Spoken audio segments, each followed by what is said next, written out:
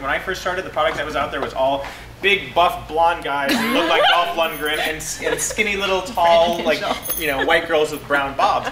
You know, that was the look, and that was what was out there, and that was what was working. And I was this total random person that came in, like, that totally didn't fit in the mold, but it worked to my advantage because I didn't give up, and I just kept going out there and trying all these different things, and I found my niche. But don't try to worry about being like someone else, and don't try to sulk and in the misery of thinking you're not good enough. It's just finding your niche and being amazing at working with what you have.